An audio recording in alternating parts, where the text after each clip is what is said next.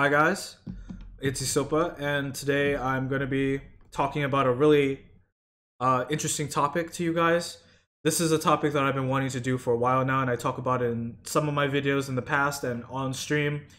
This is going to be a video about expected card values that I talk about right here. This is a very integral topic that helps us to understand pretty fundamental aspects of Clash Royale, like why some cards are good, why some cards are bad. Helps us understand interactions in the game. Helps us understand what we should be looking for in a game to know whether or not we're ahead or behind. Why some cards like excel over others. Why some cards are still like kind of middle tier but not quite there yet. So EV, we're just gonna kind of call this EV. And this is a concept that's taken from a lot of other competitive games like poker and Pokemon, where you have hands or Pokemon that give you expected value. You know, like in poker, this hand would give you this expected value for what it can win you in a game, right? In Pokemon, every Pokemon has been like categorized so far, and like this Pokemon will usually have this amount of stats, expected value. In Clash Royale, this kind of changes, and expected value comes through a card's interaction, and it's like a duality between their card interactions and their ability to get you value with their elixir cost, right? And we can draw some conclusions after playing so many games of CR to know where these kind of cards fall in, and then I'm going to try and also give you guys graphs to help you visualize like why a card is good, why a card is bad, etc, etc. So this is like, here's my elixir bar right here, right? Elixir is huge in Clash, and we're just gonna start with this. Say this is like 1 elixir, this is 5 elixirs, this is 10 elixir. In between 1 and 10 is 5. 5 is the middle ground for a lot of cards. You have to ask yourself, like, what are the best cards in Clash Royale, really? And typically, the cards that are really good are going to be the cards that have low cost and that get you a lot of value. If we take a look at cards like Skeleton, for one, right? Skeleton, Ice Spirit, Ice Golem, Zap, Log. These cards have very low cost, so they don't cost that much to play. They don't take a lot of your resources, but they also have a high expected value of return on them, and depending on your skill with them can go even higher. If you've ever seen someone play a minion horde at the bridge and then you see another player just use skeletons and drag the minion horde all the way over, that's a +4 advantage off of this one card that's cyclically and just completely nullified of a much stronger card, right? And like this is kind of prevalent through a lot of Clash. So one conclusion that we can draw from this is that typically you want your cards to be lower elixir. Lower elixir cards have higher expected value. So I mean, then like, what's a card that's high elixir that has a high expected return on value? Well, let's take for example the where is it? Elite Barbarians, right? Elite Barbarians have been in a lot of your guys' games, and Elite Barbarians fall within this graph. They fall at 6. The expected return on Elite Barbarians is very high, but it's not consistent, right? If you play Elite Barbs at the bridge or something, and your opponent has an Ice Golem Musketeer, Ice Golem, like anything really, your Elite Barbarians are nullified, and that huge like elixir lead that or elixir that you put into the Elite Barbs gets nullified, and it's not very helpful. So their expected value can be very high, but because of how easily they're distracted, it's not that great of a card.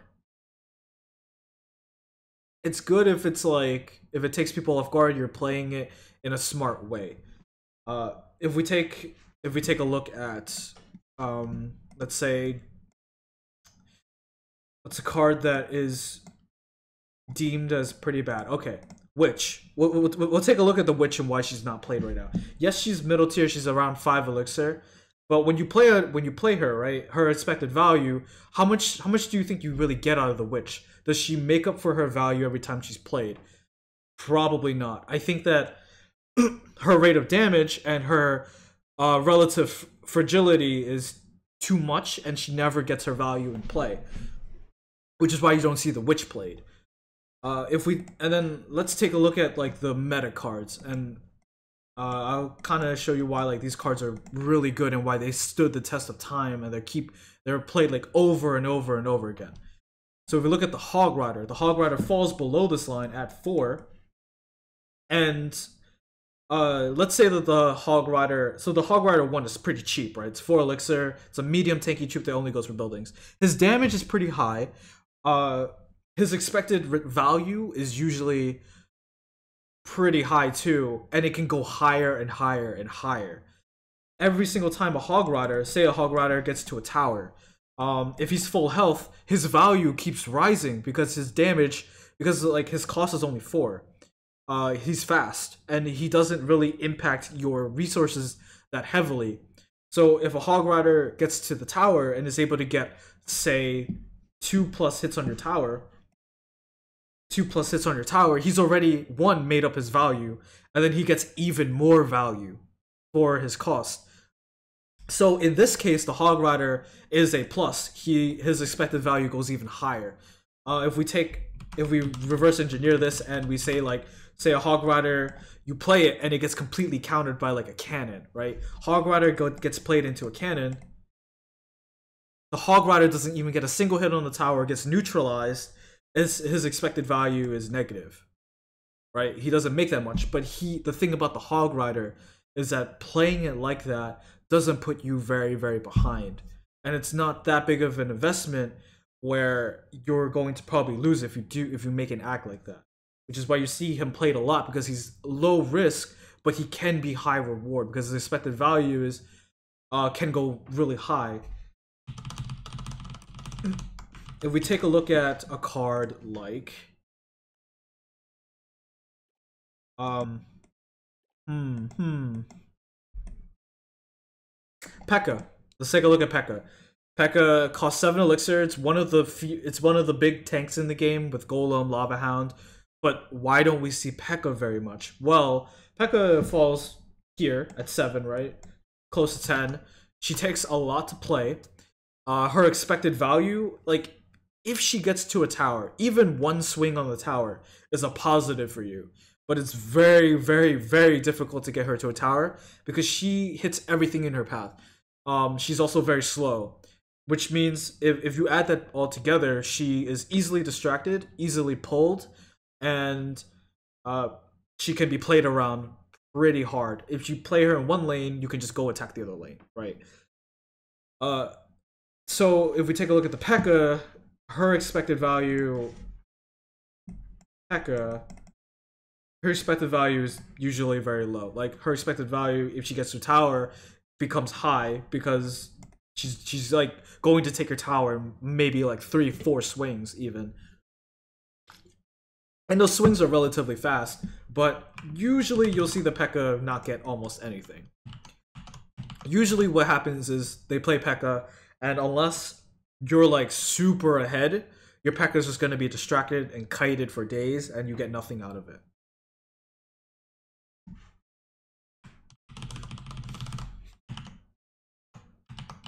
Let's see.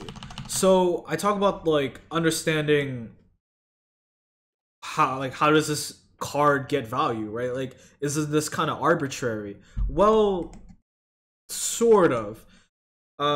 It depends on, like, I think there are some guidelines that a lot of people kind of confirm.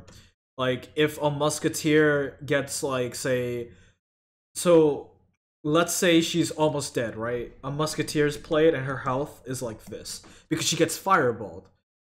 But the thing is, like, through your skill, through your opponent's misplay, etc., etc., let's say this musketeer is able to lock onto a tower and get like 3+ hits because it has an ice golem in front of it, right? This has happened to a lot of people where they forget that the musketeer exists and they don't deal with it. Then the musketeer keeps hitting a tower. we can definitely take that example and say her expected value has gone higher and she's made a positive trade. You've made a positive trade with her. If a Hog Rider gets to your tower and hits you 2 times, most likely he's already made up for his value. If a Rocket takes out a Sparky, the Rocket has made positive value.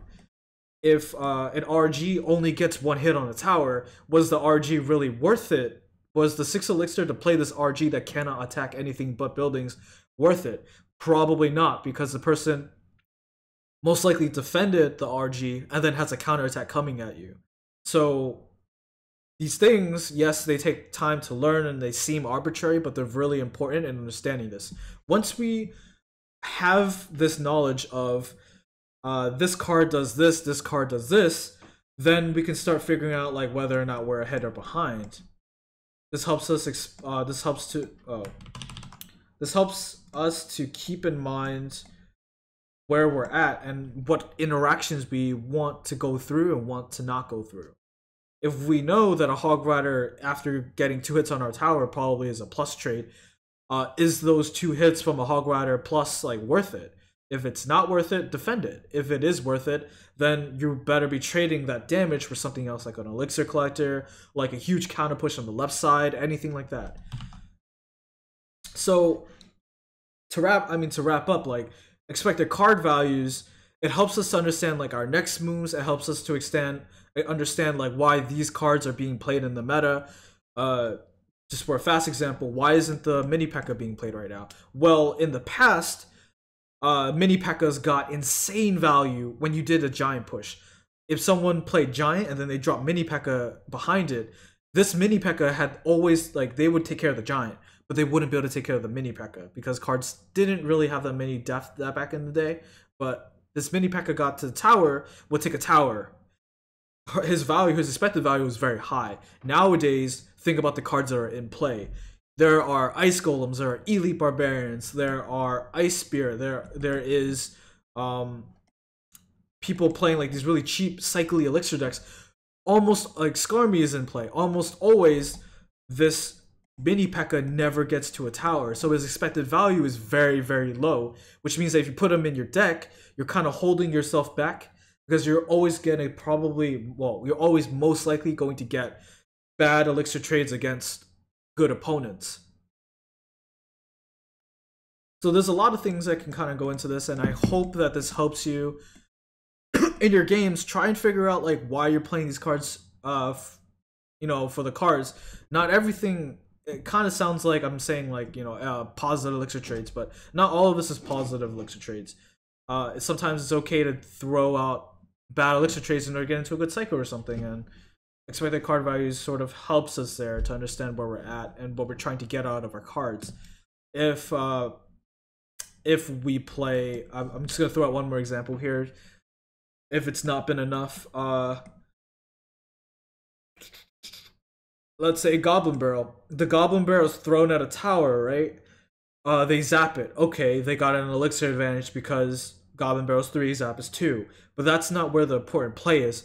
If you can outcycle their zap, or you make them zap something else, then you guessed it, the Goblin Barrel, the expected value of Goblin Barrel goes way through the roof because they get so much damage on the tower. That's where the importance is. People wouldn't be playing this card unless like it had the ability to do that. The reason why you see Mirror Furnace work is because if someone does mess up, the value of a mere Goblin Barrel is so high and can take a tower so easily that you can actually build an entire deck around just like that concept itself. Okay, I think that's enough for this video. If there's anything else in the comments you want to see below, I really like this topic. I could probably go more into depth here, but I think we might be going too long.